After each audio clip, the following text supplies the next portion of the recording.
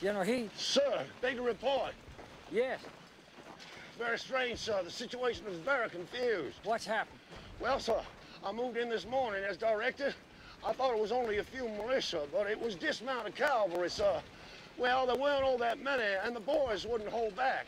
I thought we shouldn't ought to be stopped by a few dismounted cavalry, but they made a good fight. They really put up a scrap, sir. Go on, General. Well, sir, they wouldn't leave. My boys got the dander up. We deployed the whole division and went after them. We just about had them running, then all of a sudden they got up infantry support. We got pushed back. Then we reformed and tried again. We couldn't just leave it to them, sir. But now there's more Yankee infantry coming up. I don't know how many, but I don't know what else we could have done.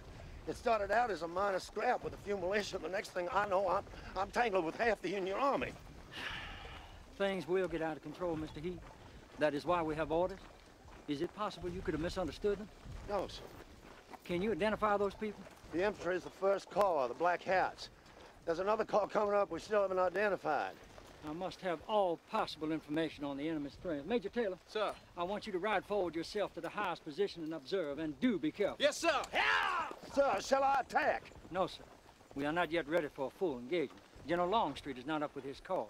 Sir, the enemy is disorganized. If we throw in all our forces now in the field, we will have the advantage. Is that our artillery? Yes, sir. I cannot imagine what has happened to General Stewart. I have heard nothing. Do you understand me, sir? Yes, sir. I have no idea what lies in front of me. It may be the entire Federal Army.